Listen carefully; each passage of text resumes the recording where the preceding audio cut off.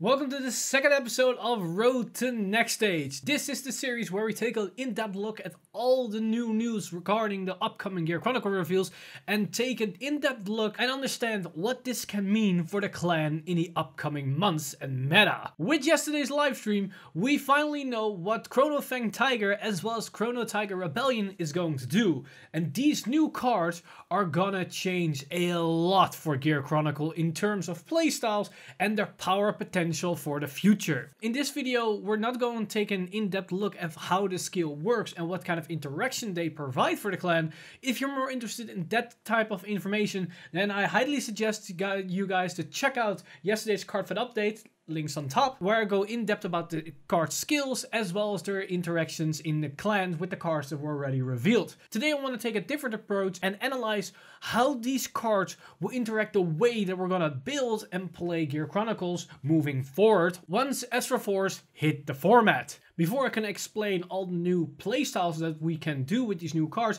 let's have a quick summary of what the new Chronofang Tigers can do, as we have a couple of cards in the mix, because we have the Grade 1, the Grade 2, the Grade 3, and of course the Grade 4. The Grade 1, that's Chrono Tooth Tigar, has the ability Auto on Vanguard Circle. At the beginning of your right phase, draw a card, and the ability Auto when this card is discarded from your hand during your turn, costs counters 1, draw a card, and call this card to the rearguard circle. So this card allows us to get some more active draws during the early game when it's our Vanguard, or when we discard it with different kinds of abilities, we can actively draw extra cards so we can search for our key pieces if we are needing in more units onto the board. Now for the Grade 2, we have Chrono by Tiger, and its ability is once again a Vanguard skill with Auto and Vanguard Circle. At the beginning of your right phase, draw a card and discard a card from your hand. So unlike the Grade 1 Tigar, it doesn't plus you, but it allows you to draw something and discard, and that discard can then interact with other cards like the Grade 1 Tigar to then activate it to get some more draws if you're missing certain key pieces onto the board. Which can help you if you don't have the Grade 3, as this interaction allows you to draw even more cards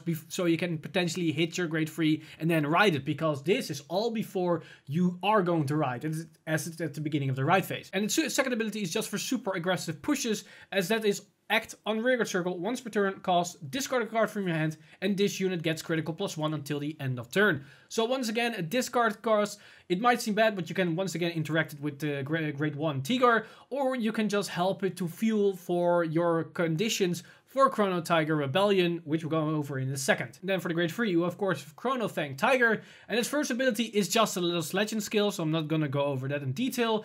And its personal skill is Auto when rode upon by Chrono Tiger Rebellion, so specifically only its Grade 4 version, cost, discard a card from your hand, and one of your Vanguards gets critical +1, drive +1 until the end of turn. And then of course for the big boss monster of the deck, the new archetype, that is of course Chrono Tiger Rebellion. And this is where all the discarding is for, as its abilities Auto on Vanguard Circle, when it attacks, activate all of the effects below according to the number of cards in your hand. 5 or less, choose 2 of your opponent's front row rearguards and retire them. 3 or less, 3 of your front row units get power +10k until the end of turn. 1 or less, cost, turn all of the cards in your damage zone face down. There's an important side note here. It doesn't specify how many. So even if all your damage is already face down, or you have 0 damage, you can still pay the cost by just declaring that you're doing that, and then that's done. You paid the cost. And by paying the cost, you get the following, and this unit gets continuous Vanguard Circle. All of your opponent's Guardians get shield -5k until the end of turn. This is huge, because in a Forest clan that's hitting for high numbers, reducing your opponent's shield value by 5k each and every single card they're placing on the Guardian Circle means it's almost impossible to guard effectively against your high numbers unless they have multiple PGs. But currently we aren't in a Protect meta, we are in an Exile meta, which is transitioning towards a more Forest focus meta, but all these clans only have a maximum of 4 PGs, making this a very deadly skill. So now that you have your understanding of how these cards works, there are some major implications these cards bring to Gear Chronicle, as they're gonna strive away from what we were doing with Lost Legend, and we enter a new era that's all around Chronofang and Rebellion. Because the important thing is the ability of Chrono Tiger Rebellion, and there are 3 things you need to keep in mind, as you need to have a hand size of 5 or less, 3 or less, or 1 or less when you go into this thing, or at least be able to achieve this, because the interesting part and the usefulness of this card in comparison to Mystery Flare and Idolize is that you don't have to meet the condition the moment you ride into it, as now you can just get into it, use your different cards, like the Grade 2 active ability to discard multiple cards from your hand to meet a certain requirement, and then attack with the Vanguard so you can achieve the amounts of skills that you want. So this card allows us to play 3 different playstyles with the new Gear Chronicles, and a general rule of thumb when using the cards. So the general rule of thumb is you don't have to meet the entire condition the first time you go into this thing. And what I mean by that is you don't necessarily have to bet on having 1 or less cards on the first grade 4 turn, because if your opponent is sitting at 2 or 3 damage, reducing their shield value might not actually do all that much, especially if they're just gonna no-guard most of your attacks because you're not pressuring them enough. And if they have 1 PG in hand, they're gonna PG your Vanguard that comes probably with a crit and an extra drive check, thanks to Chronofang, and they're gonna take your rear guards, and you basically didn't really achieve as much. This ability would be way more useful once you know they don't have a PG in hand and you're going to pressure them with each and every single attack. So if they're sitting at 4 damage and your Vanguard already comes with a crit and you have a high, and you can generate 1 rear guard with the extra crit, which you can do with the grade 2 Chrono by Tiger, and you're lucky to get drive check a crit so you can put it onto the other column. Another thing about Rebellion before we go into the different playstyles is that a lot of people are guessing that this is going to be a very glass cannon deck because you need to play with that 1 card in hand. Like I already explained, you don't necessarily have to play around that all the time if you aren't going in your kill turn, but even if you just gotta push for that on your first grade 3 turn, it doesn't mean you're defenseless afterwards, because you have a triple drive Vanguard in combination with Chronofang, meaning you go from 1 card in hand back to 4. That might not sound a lot, and that's probably isn't, but we have other cards like Naboo that allows us to draw even more cards during the battle phase, which means we can up the number of cards in our hand even more. And we're probably gonna run some draw triggers, especially with the draw PGs, meaning there is a chance that we hit one and then suddenly our hand size goes from 1, 2, 4, 5, 6, maybe even higher, depending if we can put multiple cards to draw cards into our hand. So the idea that you are defenseless once you go into Rebellion afterwards isn't really the case at all. Sure, you have less shield value than you typically would with a Lost Legend build, but the trading is that you are way more aggressive than your typical Lost Legend build. So with that explained, let's dive into the 3 different playstyles that we can use when piloting the new Chronofang Tiger build. The first one is the generic one, where we just gonna play how the deck is supposed to function, and we go into Rebellion and we use the different discard abilities to reduce our hand as much as possible. We can do this with the Stride skill, as that allows us to discard something. We can then go with Chronofang's second ability to discard once again to give the Vanguard a crit and a drive. And then we have, of course, the ability of Chrono by Tiger that discards another card. And we have other cards that potentially can discard even more that comes in this set as well, like the Battle Dora unit that was revealed at the beginning of the reveals of Astral Force. Also, what we can do is just call units on top of each other if we just want to mine it even more and more on a more hard basis, so we get to that 1 card in hand requirement. So basically that is the normal way to play the deck, by just using the abilities of different cards to achieve your hand size condition for Rebellion. But in most cases you're not gonna go for that route, because we have 2 way more useful strategies to apply that actually makes more sense and get more value out of our cards. The first one is being super aggressive, as Chrono Rebellion's ability is actually pretty aggressive early on, as you can reduce the shield value, comes with the crit and the extra drive, get more power, retire the units, so that really screams aggression. So the way that we can utilize that and get the most benefit out of that is just by going ham from turn 1 onwards. Just call all your cards onto the field and just keep swinging at your opponent. They might retire your cards, but you don't care because you're just going to call more from your hand. So the moment you go into your grade 3 and then immediately into your grade 4, you have 1 card in hand or enough cards in hand to discard everything for the abilities to get the drive and stride. And then you have 1 card in hand and then you go ham and probably kill your opponent on the spot. That is the super aggressive way. That, however, is more glass cannon-y, because in the early game, by slamming everything on the board, you don't have any shield value left. People can damage deny you, but in this build, you don't really care for that, as Rebellion just flips everything face down, that can still be 0 and you can still get the ability off. So damage denying this build in particular might not really do that much for them. But we also can take a more defensive approach, and this utilized the way how Chronofang Tiger Rebellion is also worded, with the fact that you need to throw everything face down.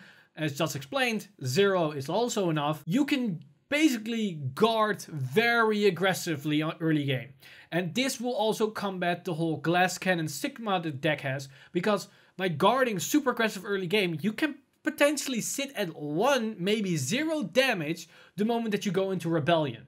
Then you throw everything face down, which is 1, 2, maybe 0 cards.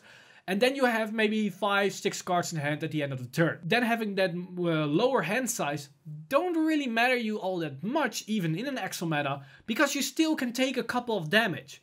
Which means you can hit defensive triggers against Axel, and against Force decks, you can just take a giant attack and it doesn't really matter for you because you can still eat some damage and then start defending, which will make the deck more survivable, and you can then go into a second Rebellion the following turn and then probably kill them afterwards. Also, another thing that people shouldn't underestimate with these cards is that Chrono Tiger Rebellion is miles ahead above Mystery Flare. People are saying that Mystery Flare is in some regards a better version of this card if you can get the 13 bind off. But there's your problem. You're not going to get that off on a consistent basis, especially on your first ride. This, however, you can just get this condition off whenever you want. You can 100% of the time completely activate it by just simply calling units on top of each other and minusing your hand. This is big, because this means you can go into this thing while your opponent is still at grade 2 if you went first. And that is huge, because then that means they can't hardly guard your attacks. And you can say, well, they're just going to eat some of your attacks. Well, we have a Vanguard that comes with a crit, so they cannot easily take that, especially with the triple drive on top of that. Then we have potentially a Rigard Chrono by Tiger that can also come with a crit, so that's another attack they cannot really take. And that will be 20k, and we still have a force marker that we can distribute somewhere. And then with the third attack, well, if we put a crit trigger from our drive checks with triple drive, there's a highly likely chance that there was one would be one. So that means they cannot easily take some damage, and by guarding those attacks, that means they need to dedicate a lot of cards from hand, which isn't really that ideal for the deck, for your opponent. So this is going to be a super aggressive version of what we're used to with Gear Chronicle. And also an interesting thing about this card is that for the very first time, Gear Chronicle has actual direct retires. We never had that. We were always around rewind, stopping cards to the bottom of the deck, and now Rebellion is like, no, screw that, I'm gonna retire 2 of your front row units. Which is also pretty nice, because that actively minus your opponent 2 cards onto the field. And if they wanted to rush you back when you rush them early game, well, you get 3 retires, break their interceptors, maybe grade 3s without actually doing anything.